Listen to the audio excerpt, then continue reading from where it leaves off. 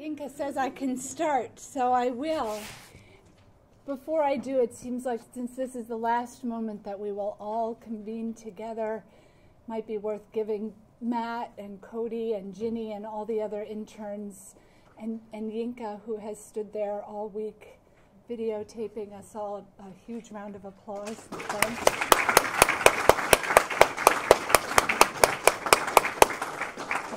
Thanks so much to you all. It's been a fabulous, exhausting, and energizing week, and you all are the ones who've made it possible. I'm going to read excerpts from a book-length polemic in progress against flow. I have not rehearsed these excerpts. My sense is that I will not go long. Is the mic on? Is it on? Can you hear me? Oh, good. I think this will be on the short side, and we can talk for a few minutes or convene in our workshops a little bit earlier than 10, perhaps. According to the Hungarian psychologist Mihaly, I wanted to get here early enough to do the big reveal, but you know, I love the way people just push the blackboard up. When we are deeply engrossed in trying to reach a goal, or when we are performing an activity that is challenging but well suited to our skills, we experience a joyful state called flow. The Taoist philosopher suggests that happiness is nothing but the use of one's natural abilities and intuition to flow with one's environment. When one is fully engaged with what one is doing, for example, reading and writing, or writing, one begins to act effortlessly. Eventually, one's whole mindset changes from fear and avoidance to engagement and openness. In All Things Shining, Reading the Western Classics to Find Meaning in a Secular Age, the philosophers Hubert Dreyfus and Sean Kelly assert that letting the self get washed away in some action is the key to living a meaningful life. It is when we are, quote, taken over by the situation, unquote, that life really shines and matters most. So here's my straw man. You know what, I'm just going to read it. I might read it twice. Here's my straw man. Flow, it's a kind of formula based on these three little excerpts. Flow equals ease, equals fullness, happiness, wholeness, fulfillment, life, also imagination. That flow is linked to the imagination in some fundamental way. More on that in a moment. Here's the thing I want to offer in opposition to that formula, or at least to, you know, I should put these on the board. Actually, could somebody help me? Can you help me, Carly? Can you do that? Stasis, difficulty, hunger, sadness, fragmentation, death, consciousness. Hold on just a minute. I have to finish reading this page in order to give it to you. Saying you're against flow is sort of like saying you're against happiness, or worse, against life, which is an absolutely ridiculous position to take, of course. And I'm not really against life or happiness. But I do want to try to map my resistance to flow. So a bit from the Booker Prize judge Peter Strathard. Literary works of art, he says, have to offer a degree of resistance. The Education of Henry Adams, you know that book, most of you, yeah. It's a traditional autobiography in nearly every way. It begins with the author's birth in 1838 and ends in 1905, 13 years before he died. In between, it moves pretty much chronologically. It moves absolutely chronologically, covering 1 or 2 or 3 years per chapter. But it resists flow in at least 2 significant ways. Do you know what they are? Can you name either of them? Anybody?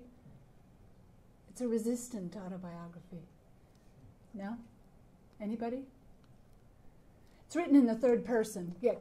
Is that what you were going to say? Well, no, but he tells you very little about what's actually going Yes, yes, yes. You find out you find out a lot about events in the world around him, but very little about himself. It's written in the third person, so it's already got that detachment, the same detachment as Salman Rushdie's new memoir, Joseph Anton, which looks slightly less original, viewed against Henry Adams's autobiography of a century ago. The most interesting thing to me about the education of Henry Adams, though, is a 20-year hole in the middle of the text. He really covers every year from his birth up until 1905, except for a 20-year gap between 1871 and 1892. I'll tell you at the end of the talk what happens in those 20 years. Any ideas? Do you know? No? No. That makes me feel so smart, and I'm not. I know almost nothing in the world, but I know what happened during those 20 years. At a website titled Pursuit of Happiness, subtitled Bringing the Science of Happiness to Life, you can sign up for a weekend workshop at Yale, an online course in the psychology of happiness, or view a Happiness 101 webinar. You can also take the How Happy Are You quiz. Sample question. Quote, I find a deep sense of fulfillment in my life by using my strengths and skills toward a purpose greater than myself. You can answer never, rarely, sometimes, often, or almost always. If you could put these two things on the board, that. Sure. So great. All right. Here's a question. Is you know what? This is redundant, but is writing a talk against flow like writing a talk against happiness? I don't think so. I think I'm arguing for the kind of pleasure that comes from difficulty, from doing difficult things. In order to provide a canned lima bean with glamour, you must do a fan dance with it. That is from a great, great work of literature, The Joy of Cooking, the 1953 edition. In order to provide a canned lima bean with glamour, you must do a fan dance with it. I think I wrote this talk so that I could use that line. I want to say this. Writing is scary. Writing is terrifying. Writing breaks you down. Everything you write breaks you. It breaks you. If you don't know what I mean, if you don't want to be broken every time you sit down to write, then you are probably strong enough to be a doctor or a banker or a nuclear physicist instead of a writer. I want to say this again. What distinguishes writers from other people is not their brokenness, but their willingness to be broken every time they sit down to write. What about readers? Because of course we're all readers. What do readers want? What do we want when we sit down to read? We want to be, this wonderful word that Bruce unpacked on Monday, we want to be ravished, right? We want to be carried off in the strong, unbroken arms of the writer. Quote, filled with ecstasy, intense delight, sensuous pleasure. We want our boundaries to be breached. We want to surrender. We want to be enraptured. We want to be entranced. That word that when you look on the page, you know that it means to be entranced. To be entranced is to be entranced. We want to be broken, and then we, of course, want to be made whole again. Why am I using this pronoun we, as if I can speak authoritatively for you? I imagine you all clustered around the coffee table after this talk telling each other how much you resist pronouns that coerce you rather than seduce your assent. I should probably just stick with what I know. In every encounter with text, I want to be flushed from hiding, forced out of my passive posture, found out in some important way. This is a quote. The good piece of writing startles the reader back into life, capital L. Good writing never soothes or comforts. It is no prescription, neither is it diversionary, although it can and should enchant while it explodes in the reader's face. That's Joy Williams in Why I Write. Thank you very much. Here's Annie Dillard describing Dave Rahm, a stunt pilot, in possibly, they're not my three favorite sentences in all of literature, but they're right up there. I looked at the back of his head. I could see the serious line of his cheek and jaw. He was in shirt sleeves, tanned, strong-wristed. I could not imagine loving him under any circumstances.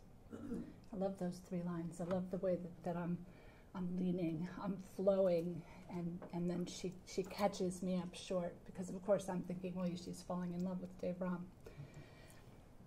The writer experiences flow, of course, as process, the feeling of being so caught up in the work that time and space recede, hours go by, the world of the text, the essay, story, or poem becomes more real than your surroundings. In this sense, of course, flow is another word for profound, focused, sustained attention, and again, who could argue against that?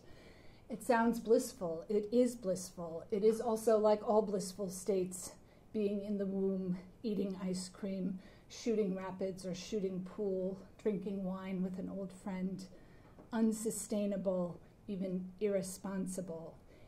It is even, I might argue, a kind of death to the world. While we are writing, we are dead to the world. A few years ago, I was writing a talk.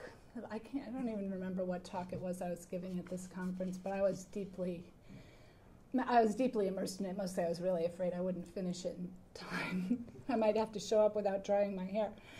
So the talk conference is always, of course, in the third week in June. And right around the 16th or 17th of June, I was co-hosting a going away party for some really good friends who were moving away from Hamilton, moving to Ohio. It was going to be on the Village Green, and I was responsible for dessert and all the paper goods, the plates and silverware and cups. And the 15th, say it was the 15th of June, it came and went, and the conference came and went, and I gave my talk.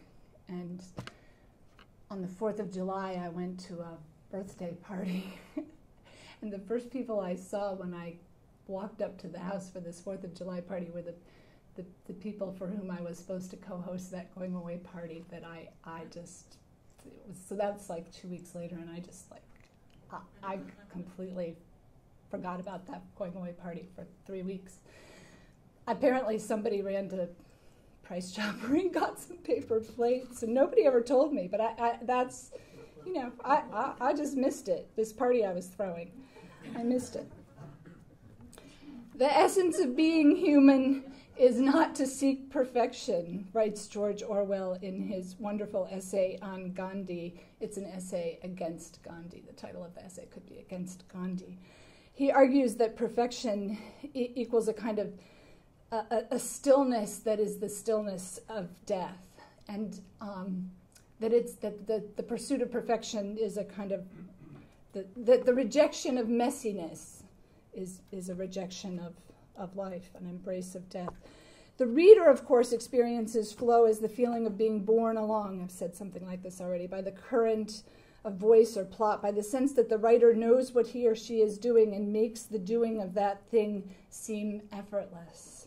Here's a quote: "The enormous popularity of books that tell us how to achieve mastery in chess, cinch a business deal, or become a better parent with neither effort nor thought nor attention may turn on our preference for magical efficiency over honest toil. They reach the status of bestsellers for the same reason as do diet books that advocate eating as much as you want as long as you abstain from some arbitrary category of food, not because they work, but because they are easy to follow." This is Barbara Gail Montero writing in the New York Times on the 10th of June. If the vessel in which we're being borne along on the current of a text, I use the passive here on purpose, is broken. If the GPS loses contact with its satellites, the seams of the boat split and water pours in. Has an act of betrayal taken place? Has a contract between writer and reader, the one in which the writer promises to be stronger, wholer, holier than the reader, been broken? The word I'm thinking of course, is authority. We want writers and narrators to wield it effortlessly. The writer may have begun writing in darkness, in uncertainty, and ambivalence, but we readers don't want to see any trace of those messy things in the end. Or do we? Quote, "We are in the process of a mind puzzling its way out of its own shadows, moving from unearned certainty to thoughtful reconsideration to clarified self-knowledge." I love that sequence. Unearned certainty, thoughtful reconsideration, clarified self-knowledge. The act of clarifying on the page is an intimate part of the metaphor. You nonfiction writers will know who that is, right? Yes, it's Vivian Gornick, the situation and the story. Some years ago at this conference, I gave a talk on lists. In this talk on lists, I said that they are wonderful, that they are particular, they're musical, they're surprising, that most writers fall into one of two camps, storytellers or taxonomists, meaning list makers, blah, blah, blah. It was, as these things go, sort of a modest base hit. That was on a Tuesday. On Wednesday, Brice gave a talk on lists. He didn't just hit a home run. He didn't hit the ball out of the park. That ball is like still out there flying through space. It's 2 or 3 solar systems away, but it's still like flying. In Bruce's talk, he said lists are wonderful. Lists are particular. Lists convey this wonderful phrase of Bruce's, the spongy thinginess of the world. But then he said something really important. He said the thing that really matters, the thing that I could not see, is that a list, when it really works, is only a prologue. It's like a runway. It's the thing that enables the writer to leap into the air. And what matters, of course, is that leap. And he used the word fugue and unpacked that word as he unpacked ravished for us, a word that contains fugitive, to run, right? Confusion, to flee. It's related to fugitive, to flee, to run away. But it's also related to confusion, right? The fugue state in psychiatry is to be confused. See, here's the thing about writers' conferences. They break you. You come to them even after many, many years of writing, even when you are fraudulently on the faculty side of the aisle. You come bearing this frail fledgling thing. You think, it's little now, but it will grow up into something big and strong that can soar over rivers and mountains. You think, I'm doing okay. I published a couple of things last year. I've got a substantial project simmering on the front burner and something savory in a pot behind it. Then, I'm picking on, I don't mean to pick on you, Bruce. Then Bruce Smith reads Devotion, Red Roof Inn. And at first, pleasure washes over you, engulfs you, swallows you up. Then, Mark Doty's then you find that you are broken, curled up in a fetal position on the bedroom floor thinking, there's no point. Then, a couple of days later, if you've got any gumption at all, you pick yourself up off the floor and put the wine bottle in the recycling and turn on the computer. You remind yourself that you are not diminished by the success of others. What good writers do, what good writing does always, is to push back the boundaries of the possible. It fills us with pleasure, it fills us with despair, it makes us roll up our sleeves and get back to work. Quote, what if the scaffolding did not come down? Or what if the work of art came down and the scaffolding stayed up? If a work of art had sufficient energy, could it support the scaffold, keep it propped up indefinitely? That's Susan Mitchell writing in Notes Toward a History of Scaffolding. For me, right now, the most urgent question is how to capture in that final draft the sense of drama and danger that I felt in the first. I love dashes and parentheses, starts and stops, ellipses, something I call hem stitching, which I can talk more about later if you're interested. Polyvocality, he, do, the police in different voices. Also, I love silence. Antoine de Saint-Exupéry once flew through a cyclone in the Andes. After landing, he climbed out of the cockpit and walked away from the platoon of men who just helped him wrestle the plane back into the hangar. He said nothing to them. Quote, there was nothing to say.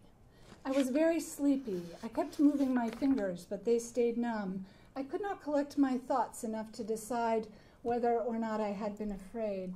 Had I been afraid? I couldn't say. I had witnessed a strange sight. What strange sight? I couldn't say. The sky was blue and the sea was white. I felt I had to tell someone about it since I was back from so far away, but I had no grip on what I had been through. Imagine a white sea, very white, whiter still.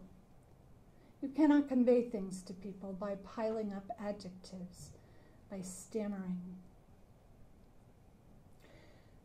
Maybe what matters most in writing is a sense of purpose and urgency, that pushing forward against resistance, against constraint.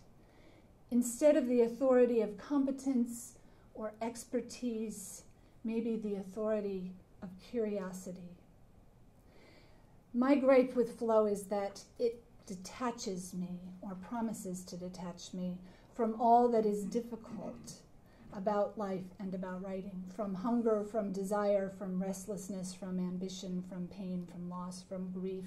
Like a lullaby, flow seeks to comfort and console and soothe, and in that sense feels to me essentially false. Says Wallace Stevens, in the presence of extraordinary actuality, consciousness takes the place of imagination. And this is what I want to do is sort of mix up these categories, I guess. That, the imagination is not the thing associated with life and happiness, but consciousness, being awake. How far would I push this argument? Not nearly as far as David Shields. In a talk last fall, he argued passionately against all forms of narrative writing. Storytelling, he said, is bubble wrap. It seals and protects us from life instead of illuminating it as literature ought. Sorry. Narrative, he argued, is incongruent with the speed of our lives in the 21st century. It denies and belies the chaos and entropy that threaten to overwhelm us in every moment. It works chronologically. It builds diachronically from cause and effect, one step at a time. And this is not the way the world comes at us, Shields points out, which is absolutely right. The world comes at us more synchronously. Information, sensations, they hit us from all directions at once, simultaneously. I wouldn't go that far, but here's how far I would go. I would argue against, push against, resist clear glass writing. This is a distinction my friend Carrie Brown makes, clear glass writing versus stained glass writing. I can say more about that in a minute. False dichotomies. Flow equals happiness equals imagination, as opposed to stasis, sadness, hunger, death. Absolutes, earnestness, safe writing, logic, symmetry, promises made and then fulfilled. Seamless narrative, prefab forms, certainty, confidence, authority, flatness, empty eloquence, flights of fancy, wholeness, coolness, smoothness, polish. As you can see from this list, form and content and tone, the writer's attitude toward the writing are all jumbled together along with aesthetics and philosophy and psychology. It's the mess behind the closet door. What I'm arguing for is a kind of more messiness in writing, more surprise, playfulness, contrariness, resistance, of course, cracks in the sidewalk, huge rapids in the river, gigantic boulders, bus-sized holes, dangerous writing, difficult writing, writing that is dangerous for the writer and dangerous for the reader, difficult for the writer, difficult for the reader, discomfort, meaning that accrues through juxtaposition and accretion of detail, lists, fugues, collage, which is, of course, from the French word meaning to glue, so it's a word that holds both those two meanings, being broken, being in many pieces and glued together in that one word. Uncertainty, fear, heat, fragmentation, absence, white space, shards, asymmetry, texture, paradox, surprise, writing that is not merely broken, but that enacts brokenness. In the first chapter of A Room of One's Own, Virginia Woolf writes, "Here then was I, parentheses, call me Mary Beaton, Mary Seaton, Mary Carmichael, or by any name you please. It is not a matter of any importance," close parentheses, sitting on the banks of a river a week ago or two in fine October weather, lost in thought. And here she is maddeningly in the final chapter of that book. Mary Carmichael, I thought, still hovering at a little distance above the page, will have her work cut out for her, merely as an observer. In the preface to Let Us Now Praise Famous Men, possibly the most resistant work of journalism ever published, James A.G. says the book is merely portent and fragment, experiment, dissonant prologue. He says it is meant to be the first volume of a larger work titled Three Tenant Families. Let Us Now Praise Famous Men is 471 pages long, and there is no larger work. Here's a headline from The Guardian dated June 7th of this year. Pursuit of Happiness radio show couple found dead in New York. New York police say that John Littig and Lynn Rosen, who ran the call-in show called The Pursuit of Happiness, died together in their New York apartment earlier this week. In separate notes, Littig said they were determined to die together, while Rosen apologized to her family. In a recent show, Littig tells listeners, "So much of life is about impulse. It's about doing it right now. Go with your gut. Imagination is more important than knowledge." And I'll end here with a fragment from Mary Oliver's notebooks published in Blue Pastures. But I want to say something more uncomfortable even than that.